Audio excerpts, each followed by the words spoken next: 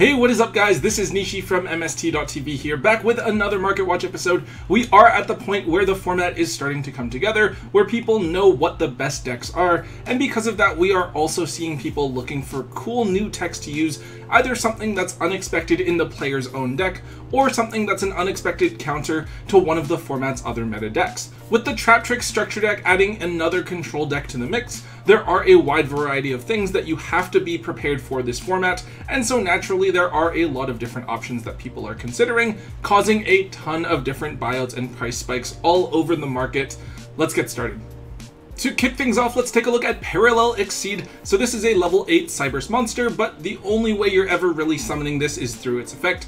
Effectively, if you link summon and a link arrow opens up a zone, you can special summon this card from your hand to that zone, and then special summon another copy of Parallel Exceed from your deck, and then both of them become a level 4. This card basically gives you access to a free rank 4 monster, which is really good for certain strategies. It used to be very powerful in Salamangre, where they would make a free rank 4 after summoning into the zone opened up by Banelinks. Now, however, after quite a long period of not seeing any play, the card is being used in Trap Tricks and Therions. In Trap Tricks, it's pretty simple. You summon this card when you make Sarah and then go into one of their rank 4s. With Therions, I'm not too familiar with the different variants, but I believe that they use this card to make Merrymaker and then go into Sargus, and from there they can search any Therion card that they want. I remember before this card came out, everyone thought that it would be a secret rare, but it was just a common in Eternity code, and then it got a couple of different rarity bumps, so the card has always been relatively cheap. Now though, this card is up by a considerable amount. The secret rares are $7 to $8, while the super rares are about $5. The really crazy thing here to me is that the commons are now $3 each, which just feels so insane because I remember these being like 25 cents before, and even then, no one would like pay up for them. Then again, even the secret rares used to only be $1 before, so definitely make note of this card the next time that you're digging through your bulk, because now is a great time to offload these. The next card we're looking at is Neospatian Aquadolphin, and man, it has been a while since we last saw this card. I think the last time that this card saw play was back when Infernobles were a top tier deck with Smoke Grenade of the Thief, and you would use Aquadolphin off of the connector to rip a card from your opponent's hand before performing your combo. Well, now actually it's kind of the same thing, except this time we are not going into a sold and we are not playing connector. Instead, this card was used by John Wilkin, a player on the team that took 2nd place at YCS Las Vegas. This card was used alongside Aquaneos and Fusion Deployment to summon it out of the deck to rip a card from your opponent's hand, which is really cool since his branded Despia list actually already main decked Fusion Deployment anyways. I think the idea is that you need branded Fusion to resolve, right? So it's really important that you get rid of your opponent's Ash.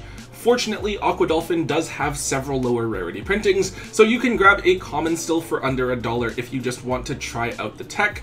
However, it's the card's 2 holo printings that are higher in terms of price. The ultimate rares are obviously ridiculous at $120 each for a near mint copy. I don't think very many of us are looking to buy those realistically. However, even the ultra rares from Battles of Legend are now up to $7 each, with relatively few quantities available. This card is just a one-of side deck card for now, or at least that's all that was run in the deck list that I saw, so maybe now is a good time to offload your extra copies of this card. Keep this in mind and keep some commons in your trade binder just in case someone is looking for them at your locals and you can get a bit of value out of them. Up next, Crossout Designator is a card that is starting to get talked about once again. We all know that this card was kind of a huge flop right at the beginning. Despite being really good and seeing a ton of play over in the OCG, this card never really saw too much usage here in the TCG. The two games are obviously different, but it was still surprising to see such a generic card that looked so good end up barely being used here. But now players are looking at Crossout Designator as a tech in the current format. Crossout Designator is unique in that it can negate, theoretically, any card in the game, and this includes things like Nibiru and Dimensional Barrier, which would otherwise be extremely difficult to stop. Specifically, Kashtira is hit hard by those two cards, and Crossout Designator is one of the few ways that you can get around them, assuming that you're okay with running a copy of each of them in your own main deck as well.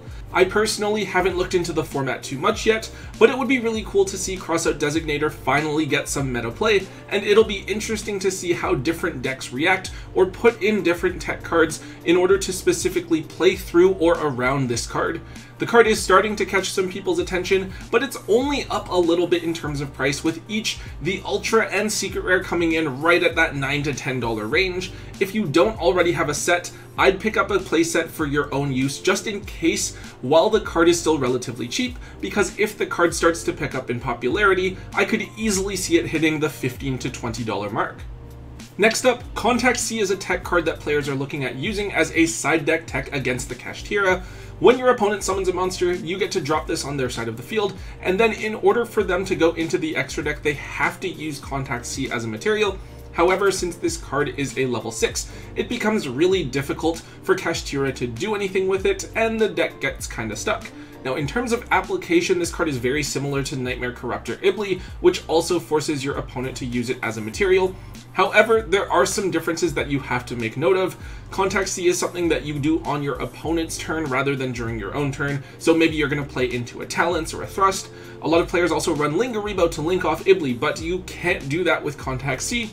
And then since you have to use Contact C after your opponent summons a monster, Dark Hole does become a neg for them with Contact C, as opposed to them just being able to use it to clear just Ibli. I'm not too sure which is better, right? That's probably a better question for Tom. I'm sure you could argue both ways. I'm just here to let you guys know that the super rare Contact C from the OTS tournament pack is now $5 to $6 per copy. Quite a bit of a jump since the card had only been $1 just a couple of weeks ago. Maybe if people go back to playing Donner for Hire, the Link 2, then this card will fall off, but who knows? Just be aware and have your commons ready in case this card starts to see play again, since prior to that super rare upgrade, the commons used to be worth a few dollars as well. Alright, Imperial Iron Wall is a card that I didn't even think to look at, but I guess I probably should have. This is a really simple floodgate that simply prevents cards from being banished altogether, which actually sounds really amazing when arguably the best deck of the format in Kashtira basically just revolves around banishing things.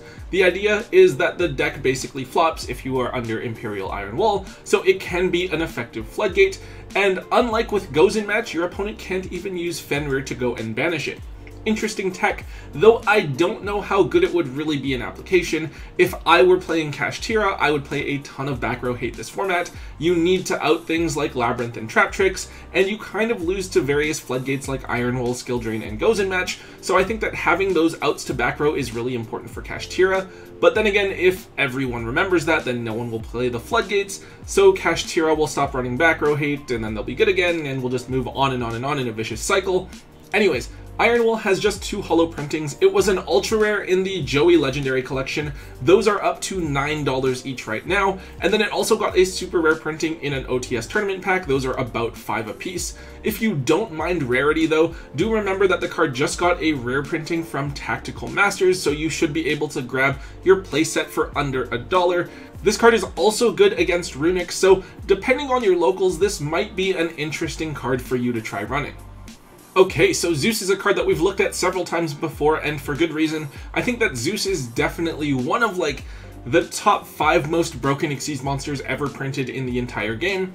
All that it takes is for an Xyz monster to battle this turn, and then all of a sudden you have access to a board wipe that sends everything else on the field to the graveyard, not even destroy, and it has a 3k body to boot. On top of that, depending on what you're running, you could possibly even do this more than once.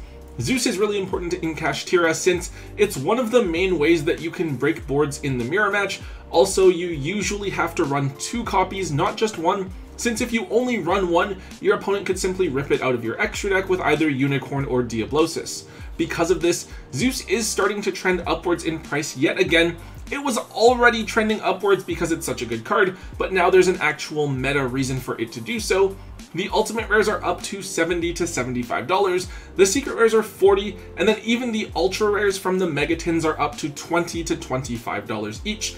The question here is when the next reprint of this card is going to come. Now we do know that the card will get a quarter century secret rare printing coming in the next Battles of Legends set in June, but we're not yet sure of if the card will be just another card in the set that can get a reprint, like everything else. Remember, in Battles of Legend Crystal Revenge and Magnificent Mavens, the Starlight Rares and Pharaoh's Rares respectively weren't necessarily printed in the lower rarity part of the set itself. Now, despite that, I do think that it will get another reprint that's more accessible. Zeus is just such an important card in the game right now, I think everyone should have access to it. That being said, I would keep just my own copies that I want to play in my deck and offload your extra secrets or ultras. The ultis are probably going to stay safe and retain a good chunk of value because they are a higher rarity and they do look really nice, and if you have Starlights, you probably don't mind a reprint of this card too much. The only other question is if this card will get banned eventually and how that would affect the price, but that's a question for another video. And finally, the last card that we're looking at for today is the Lord of the Heavenly Prison. With 2 back row decks actually being good this format, I think it shouldn't be too much of a surprise to see this card surging in popularity. Lord lets you reveal it in your hand, and then while it's revealed, it prevents your set cards from being destroyed until the end of your opponent's turn. On the other hand, if a set card is activated by either player, you can special summon this card to your side of the field, and if it was revealed when you special summoned it, you get to set any spell or trap from out of your deck, but then banish it during the end phase of this turn.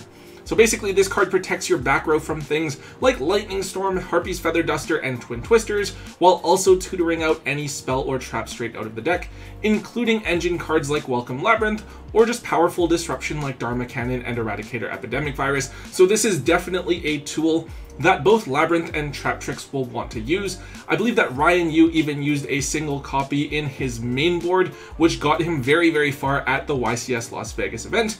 Now, moving into the next couple of weeks, I think that Lord of the Heavenly Prison is going to be a necessary card in those back row heavy decks, as people expect to see more and more of them at events. Because of this, Lord of the Heavenly Prison is starting to trend upwards in price. This card was actually really cheap. After its Megaton reprint, the originals from Burst of Destiny had fallen down to about $5 each, while the reprints were down at just $2. Now, however, the originals are back up to $10, and the reprints are up at $6, which is pretty good value for a card that not too many people paid attention to when they were opening up the tins.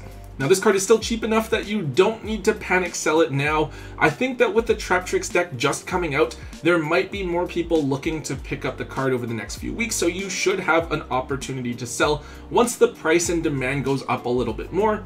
I would just dig up whatever copies you have and keep an eye on this card moving forward to see if there's a better opportunity to offload them. Alright everyone, that is it for today's episode. A lot of really cool stuff happening with the format. I didn't even get to cover everything that I wanted to, so keep an eye out for the next Market Watch coming up this Thursday, where we go over some more meta trends. Anyways, if you guys did enjoy today's Market Watch, please make sure that you let me know by hitting that thumbs up button. Also, make sure you leave a comment in the comment section down below. And if you haven't already, do hit that subscribe button as well. And until next time, guys, don't forget to hold on to your MST.TV.